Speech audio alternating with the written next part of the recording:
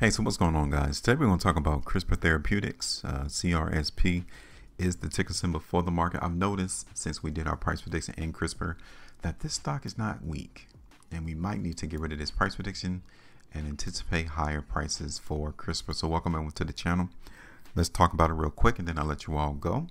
I think the market is trying to go up because, for one, the market in Crispr has been making higher lows, right? It's been trying to creep to the upside in price. The only issue right now, you guys can see it, is that price is hitting at this seller's pocket right here.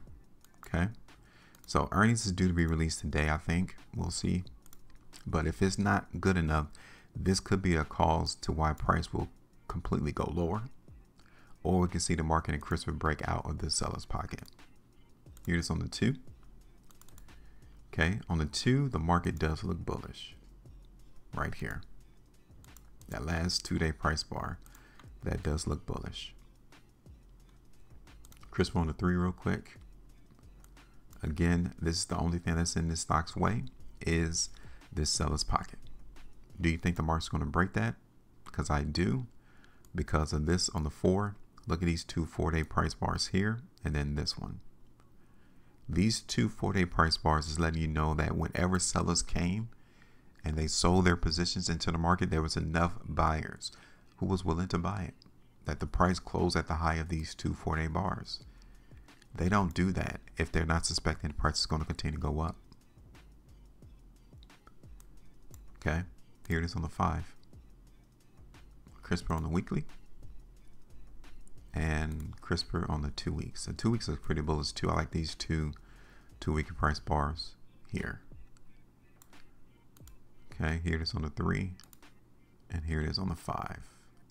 In the next 3 days and 10 hours on this 5 weekly price bar, if we close at the high of this 5 weekly price bar, I do suspect that the market is primed to continue to see higher levels. Okay, so let me go ahead and get rid of this price prediction. It didn't bode well for us on this price prediction. I get it. But when you see that the market is not trending in your direction or your idea, you have to be able to break away from your analysis and say, look, I got this incorrect. It wasn't right. This wasn't right. Okay. Now, could we possibly take this line here, okay, and use it as a trend line? What do you guys think? You see that right there? I think we can do that.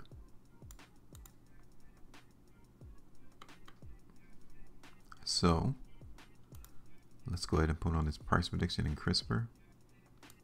I'm going to keep this seller's pocket here just as a reference for us to know, hey, look, if it doesn't go higher, we already know the reason why.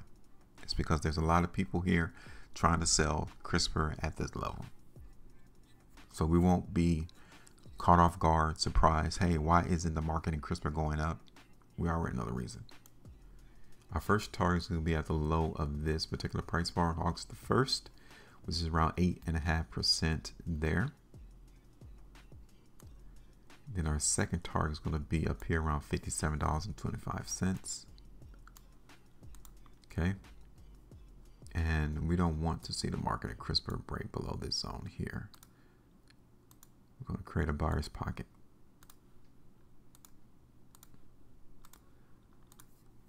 So that's pretty much it right there. We'll keep it there and we'll see what happens. Give me your thoughts. Make sure you maintain profit, and as always, trade different.